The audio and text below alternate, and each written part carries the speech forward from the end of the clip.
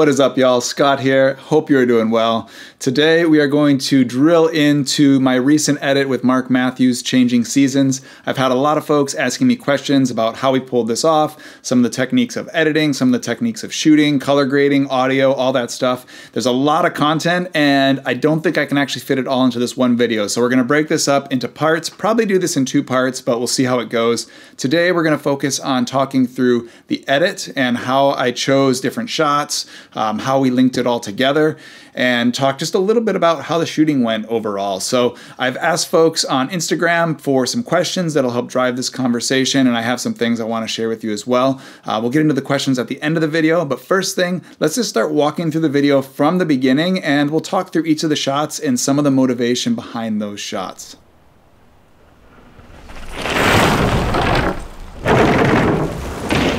First thing we're going to look at here is the very first shot in the video. And I love this shot. It was just a cool frame to find. And I wanted something that started the video off with a lot of action. And I wanted something that also had some movement in it. So we watch this first shot here. You can see we've got this wall ride, and then Mark comes ripping through the frame. And we've got really cool audio to kind of match up with that. And I pulled this one off with the Kessler Crane second shooter, so I had a really controlled movement through the frame as Mark came in. And the audio I really liked here because he starts far away and you can kind of hear that audio approaching, and that was going to lead us into this raw edit that I'm trying to create. So we start with just sort of ambient forest sounds, and then you hear his bike rip by, and it has this really cool sound on the wood, brings that intensity up right away. After he runs through once, he comes through again with a bit of a tighter shot. And the idea with this shot was just something that was a little bit more creative, nothing super fancy about it, but I liked the diagonal lines and just thought it was kind of a cool frame, so we went with that. There was a lot of questions about lenses and what lenses I was using, so I'll kind of walk through that with each frame, tell you what lens I used, the best that I can remember. This one was definitely the Tokina 11-16, set fairly wide. So after this, we'll run forward here. And we come into this shot here. This shot is a chase shot. I'm on a gimbal, and the idea with this was just something that can connect to the next segment of the video. So probably shot on the Tokina or a Sigma 18-35, but we use this as a filler because prior to this we had set up a cable shot, and I'll show you the cable shot that we cut from the video. This cable shot took us a whole morning to shoot. Unfortunately, it just wasn't really very powerful. It kind of lacked a lot of interest. So even though we put a lot of time into it, we decided that the coolest part is when he's actually coming out of that corner, and it's where he looks the fastest. So on another day we came back and we actually, instead of using that shot, decided to pick up this shot here. And I think it works really well for that little piece. The next shot here that we're getting into is a drone shot. This is with the Mavic 2 Pro. The idea here was to start leading into some wider shots that showed off the environment a little bit more while still keeping the pacing fairly high. These first few shots are a little bit slower paced, but I think that works at the beginning of the edit as we're building into the higher intensity moments. So I'll play through a section of the video here and then we can talk about these pieces.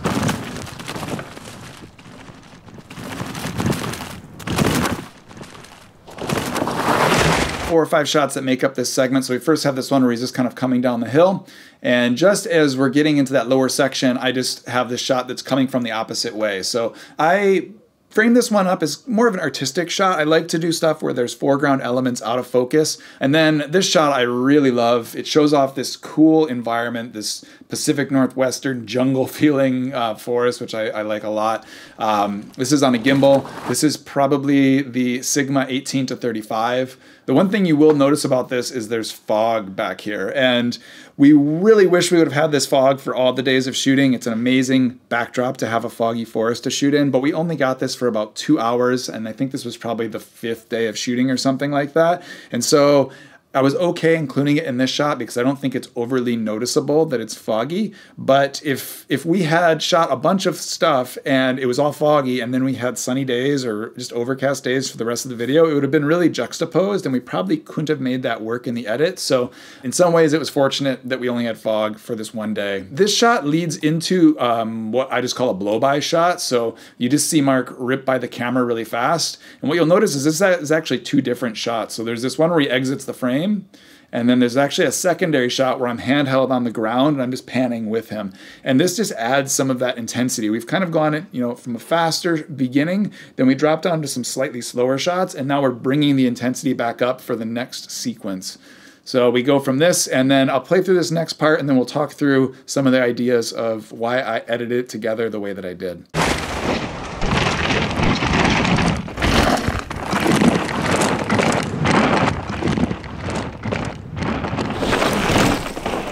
All of the sections of this video, they're kind of are like little pieces, right? They're different chunks of the trail. And some of these aren't actually even connected pieces of the trail in the real world. So this is a trail network that we shot different features on different trails. And the idea is to link all that together into something that feels like one continuous flowing trail, even though they're completely different parts of the forest.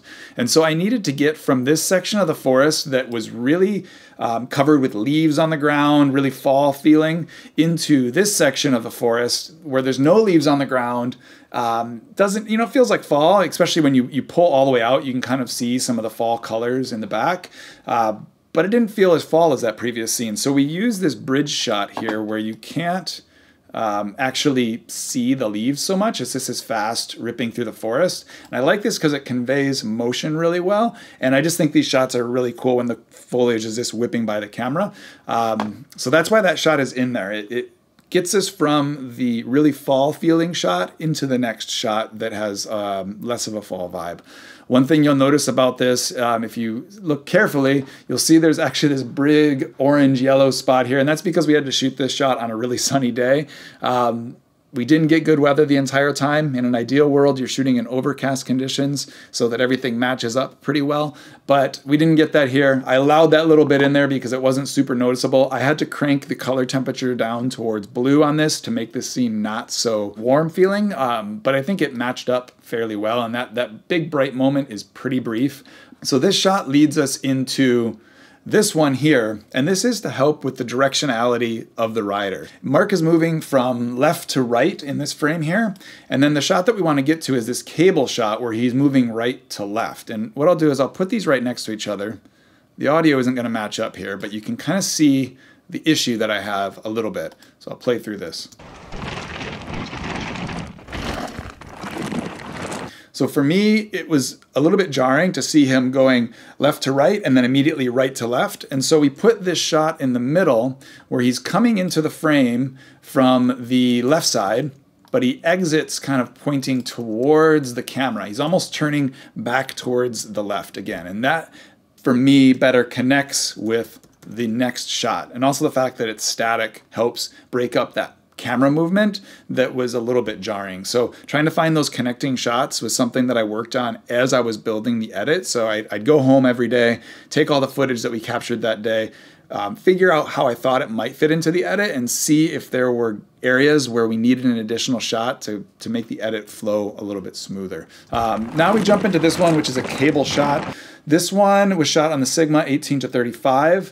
This was actually the first shot of the entire video that we did. It was close to the vehicles, and we were just like, well, let's get this one out of the way. The trees were fairly spread apart, so it was a relatively easy cable cam to set up. And we actually nailed the shot on the second take, which is completely out of character for a cable camera shot, and we ran it a few more times, got the shots that we wanted, and we moved on. It was maybe from start to finish, we had these shots in the bag in probably 2 hours of setup and teardown and actually getting the shot. So pretty pumped about that. I think the only thing I would have done differently with these shots, I did not have a polarizer on my camera at this point. For almost every other shot in the video, I had the polarizer turned on, and you can knock that shine off of the leaves and it will just look a little bit better. That's the only thing to these shots that I would have liked to change, is just kind of tone that down. It'll saturate the green a little bit more and just make the shot look that much more dialed in. Still worked out as a great shot. I love the trees blowing by the camera. I love the asymmetrical framing here. We've kind of got him offset on one of the thirds.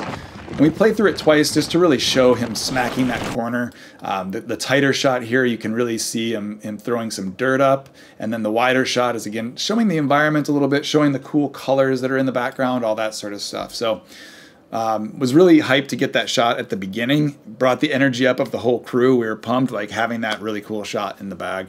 And then the last shot here, which is him just, again, blowing by the camera. This just gives us that moment to breathe, let that high intensity settle down a little bit as we pass into the next phase of the edit. I'll play that through to the next piece here.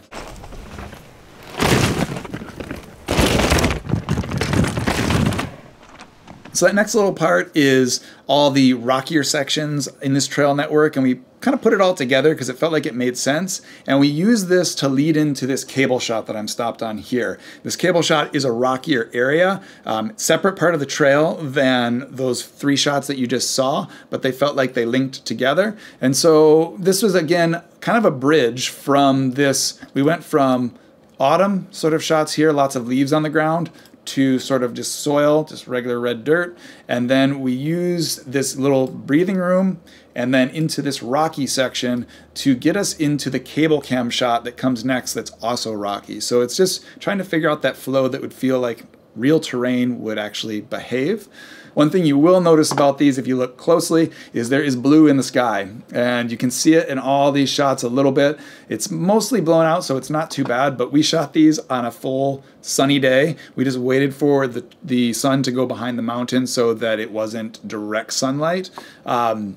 It wasn't ideal, but we had to get some shots in the bag, and this section is where we were working at that time, and so it works out in the end, but they are a little bit out of character from the rest of the video. These were probably shot on the Tokina 11-16, I believe. Some of them might be on the Sigma 18-35 as well. This is kind of a tricky one. Trying to make this rock face look large is hard on video. It's always tricky to make features look big on video. So I opted to do this one as a profile shot so you could really see the scale of what he was riding in relationship to his bike. So it's almost, 2 bike lengths in distance from the top of this down to the bottom. So trying to always make stuff look big, look as gnarly as it actually is in the real world. Sometimes a wide angle lens helps with that. Sometimes it just looks like you're trying to make it look big. So it's a balance. This shot here is on a gimbal. This is with the Sigma 18-35 for sure, because I remember this moment because as Mark goes by me, he almost hit me actually. So I was running in front of him, trying to get really close to him, but I ended up very, very close. So as he goes by here, that moment where he just passes the camera, we were just a few steps apart. So a little bit scary, but it turned out to be a super awesome shot. Now this leads into the longest cable shot that we have in the video, and it's not necessarily the most action-packed, but I think it really shows off the environment, and it's just this continuous shot that helps embed you in the scene. So we'll play through that one now.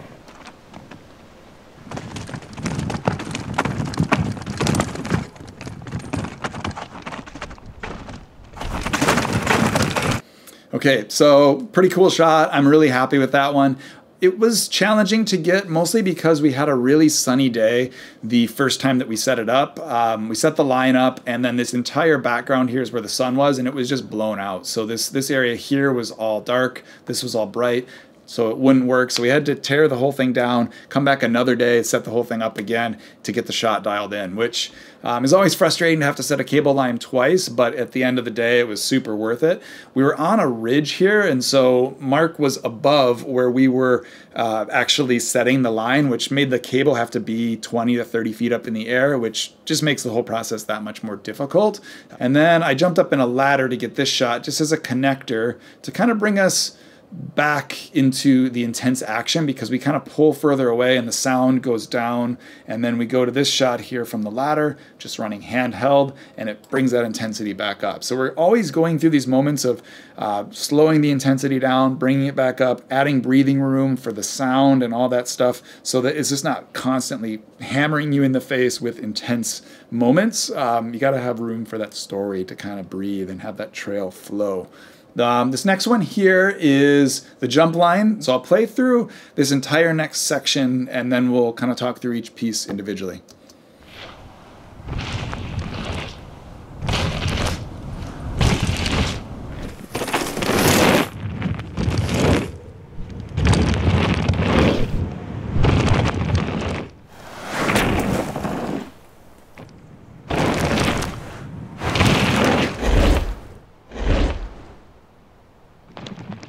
So this is kind of the highlight of the video. This is the part that we wanted to put the most energy into, and we really want you to feel the most. And that's because this is the part of the trail network that Mark built.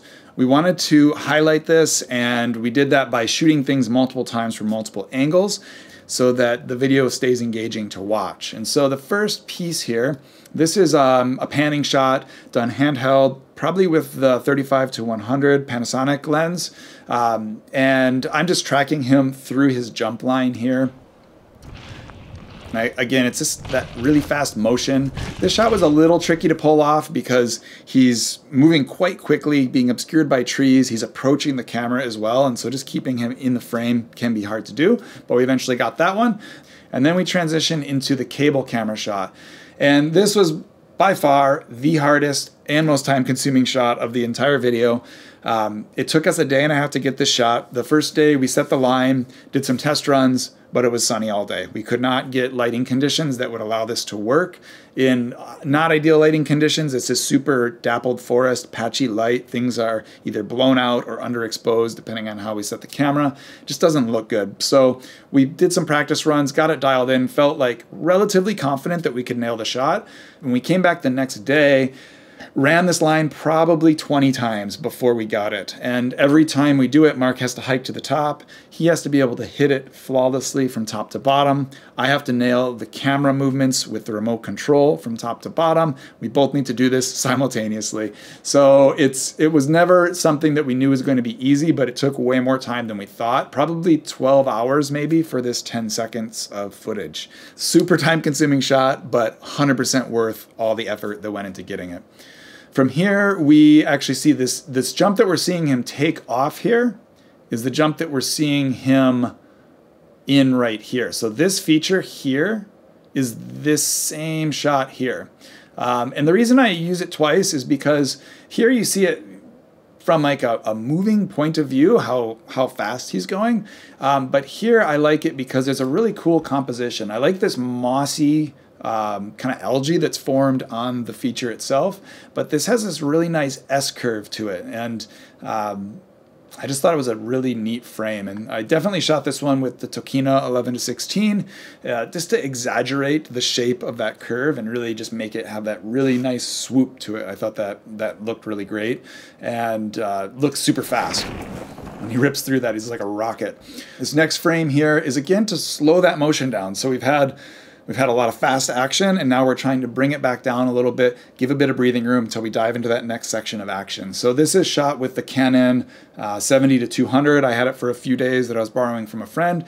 And when I'm doing a rack focus shot, which I am here, I like to just have the camera set on a tripod, no camera movement, keep it simple, just focusing on bringing that focal plane closer to the camera as Mark approaches. And so that's what's happening in this shot.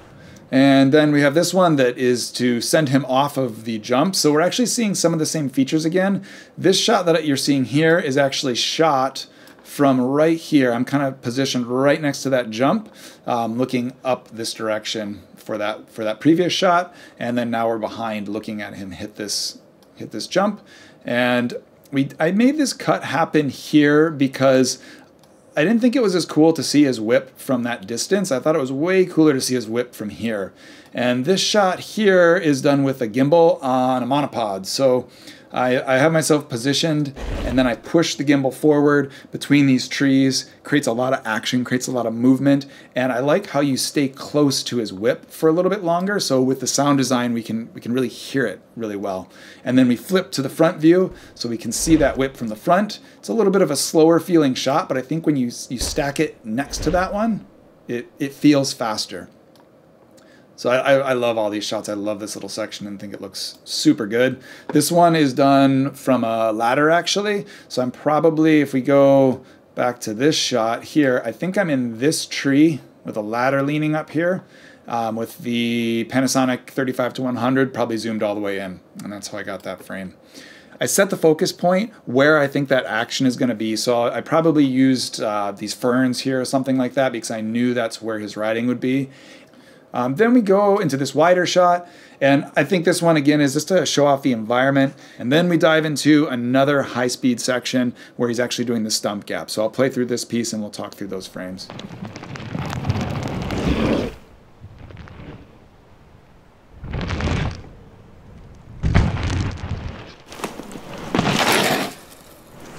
Okay, so that little section there, we jump into a gimbal chase shot, and so that's this one here. It's probably with Sigma 18-35, I would guess. And this one, I wanted to bring that action back up, like pump it back up by chasing him, see how fast he's moving. We see him leading into the feature that he's about to do. And you can kind of see what's going on, but not totally. And then the next frame, we see it tight, and you can see this guy's way up in the air, but you still can't totally see the feature. And that was done intentionally to just build up that anticipation. And then we go to a long lens shot, and this is shot way at the top of the hill with 35-100 again, zoomed all the way in. And this is both just to be kind of an artistic shot that shows some of the forest, adds some foreground elements, but it also is the first time you really see the feature and how big it is as he's clearing that. And then we cut to this shot, which is the first one where you can really take it in all of its glory, this stump gap that he's built. And you know, it doesn't necessarily look big until you see how small he is in relationship to it. And he's probably, I would guess, almost 20 feet in the air there. And we can really see how sideways he is, and we're trying to really exemplify that motion. And so I'm up in a tree for this one as well. And I think this is probably the Tokina 11-16, just to be able to see that whole feature being that close to the jump. And then as we land, we see him coming into this next little section. And this is a small jump that actually didn't work that well. It wasn't quite finished, this part of the trail. This is the last jump on the trail, and the trail abruptly ends just because he hasn't finished building everything. The jump didn't work amazing, so the way that we shot it was to show the takeoff really well and show the landing really well, but didn't really need to show the whole thing in its entirety because it didn't look super fast. So this is, again, just an artistic shot. We've got some foreground interest. He goes over it, and then we've got this on-the-ground handheld shot that's really fast. This is a Tokina 11-16 for sure. When he hits the ground here, you can almost see the trail actually ends right here. And so that's why the shot cuts really fast. And then we jump to this close-up shot of his tires hitting the ground to connect to the next piece of the trail. But that's shot from a completely different section of the trail. It just acts as a connector to link these together. So I'll play through this last section of the video, and then we'll talk through that, and then we'll move on to some of the questions from Instagram.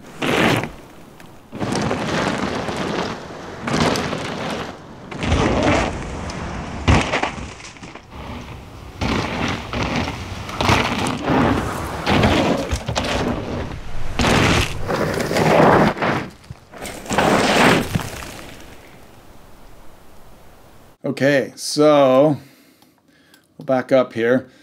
So you can see how that shot here connects into this. Just kind of, it feels like the tires are dripping by, which leads us into this next shot here, which is actually a trail that's just adjacent to where his stump gap is. The stump gap actually sits right here next to this, so it was framing that in such a way that you couldn't see the stump. Feels like a different section of trail. This shot is probably the 18-35, maybe the Tokina 11-16 on a gimbal, and I'm just doing a shot where I'm just lifting that over top of my head to add a little bit of movement to that shot. This one here is a panning shot. I'm probably standing somewhere around here for this next shot, and I'm just tracking him with all the other panning shots with the 35-100 handheld, just to get that fast motion, try to keep him in frame and keep everything nice and sharp.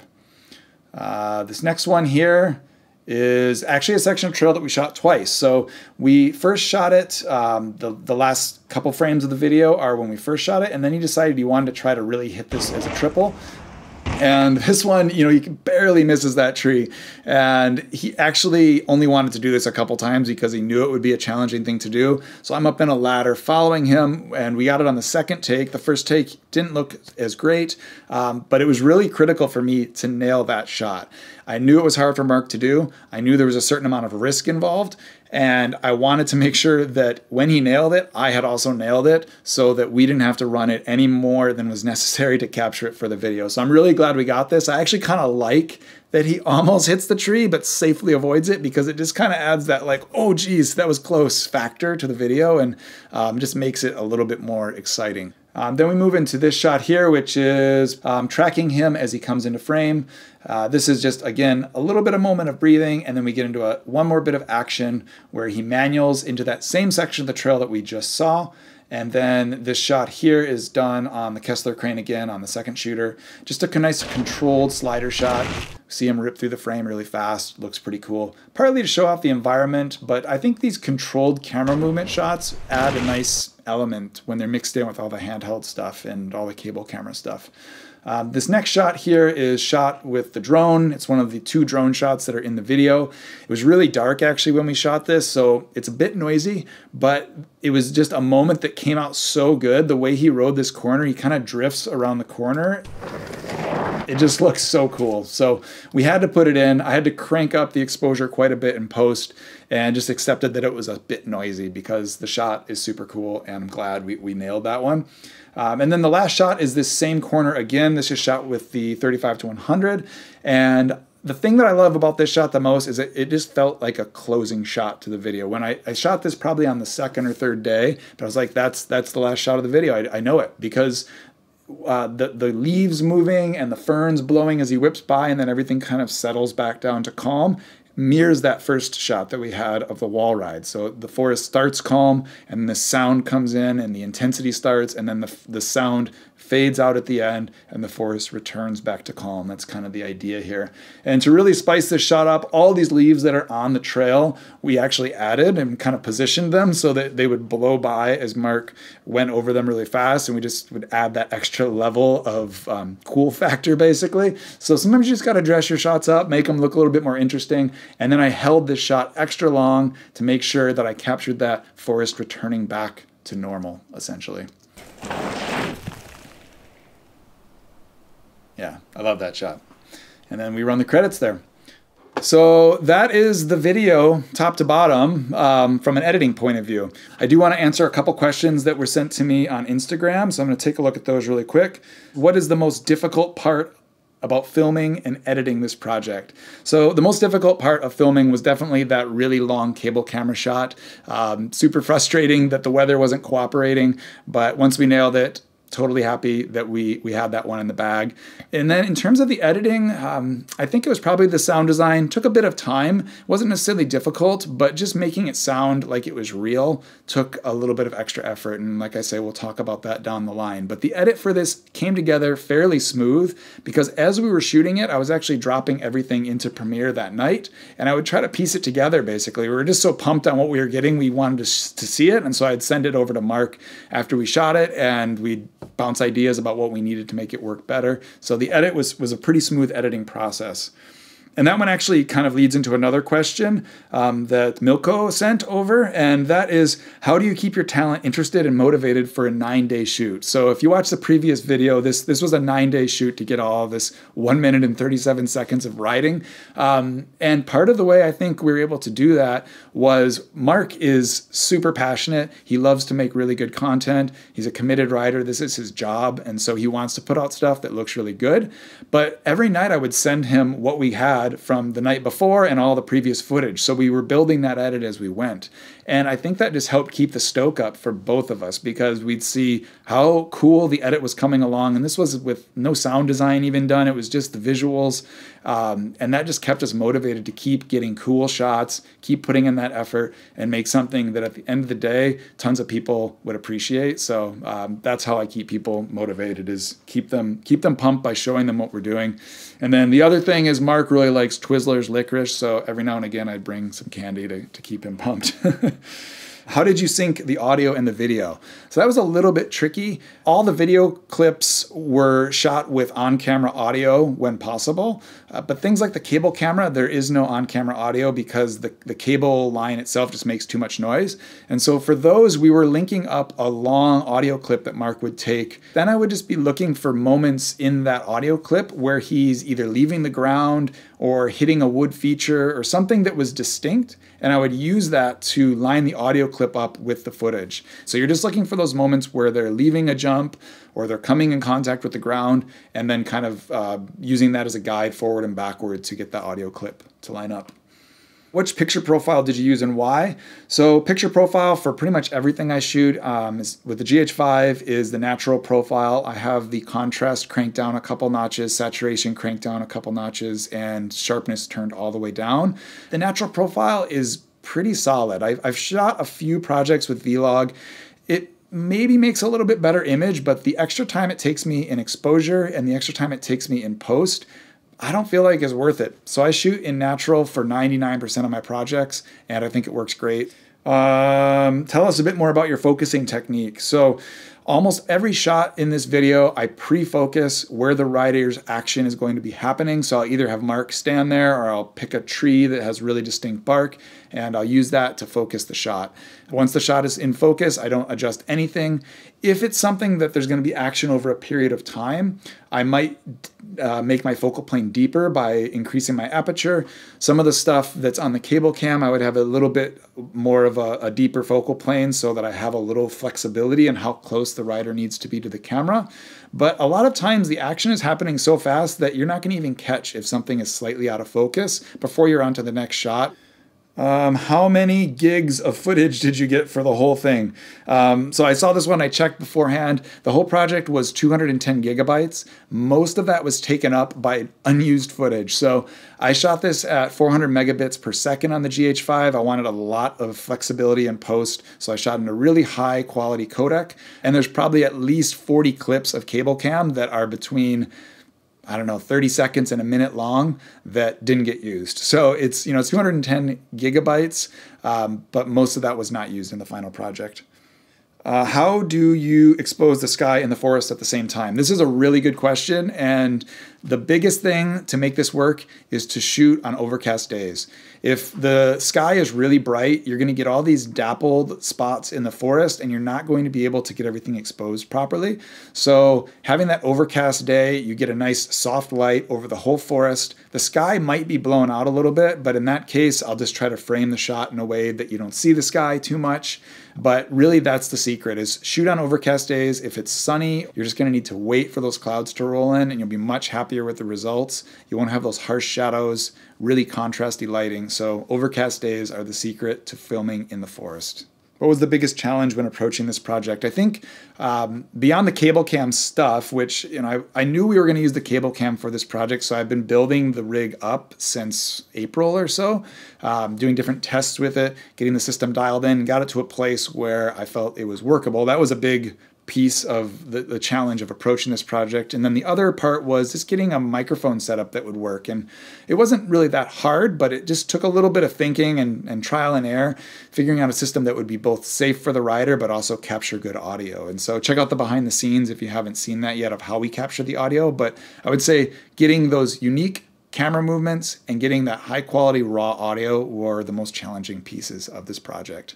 If you have other questions about how this edit went, drop it down in the comments below. Also ask me questions about the audio and anything about how I did the audio in post, the audio setup, as well as color grading stuff. I will do that in the next video, as well as any other questions you may have. I know this was a really long video, so thank you if you are still sticking with me here. Hopefully you've got some interesting nuggets of information out of this. Until the next one, get out there, make something beautiful, and I'll see y'all soon. Peace.